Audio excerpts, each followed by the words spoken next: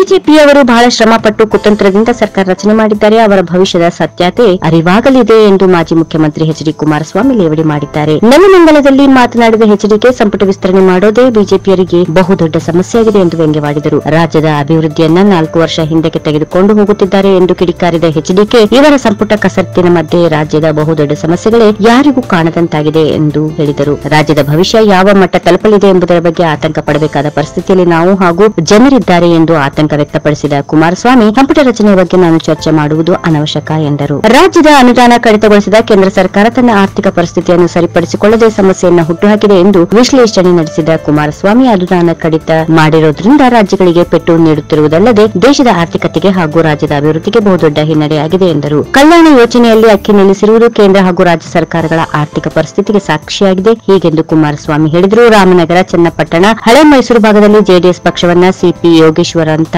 100 ಜನ ಬಂದರೂ ಏನು ಮಾಡಲು ಆಗೋದಿಲ್ಲ ಎಂದು HDK ಸವಾಲೆಸೆದರು. ನಮ್ಮ ಪಕ್ಷಕ್ಕೆ ಅಭಿಮಾನಿಗಳು ಹಾಗೂ ಪ್ರಾಣಕ್ಕೆ ಪ್ರಾಣ ಕೊಡುವ ಕಾರ್ಯಕರ್ತರ ಪಡೆ ಇದೆ. ಹೀಗಾಗಿ ಬಿಜೆಪಿಯವರು ತಂತ್ರಗಾರಿಕೆ ನಡೆಯೋದಿಲ್ಲ. ಅಧಿಕಾರ ಇದೆ ಅಂತ ಜೆಡಿಎಸ್ ಪಕ್ಷವನ್ನ ವೀಕ್ ಮಾಡೋಕೆ ಆಗೋದಿಲ್ಲ ಎಂದು ಕುಮಾರಸ್ವಾಮಿ ಬಿಜೆಪಿಗೆ ಭ್ರಮ ಕಾಡುತ್ತಿದೆ ಎಂದು ಟಾಂಗ್ ನೀಡಿದರು.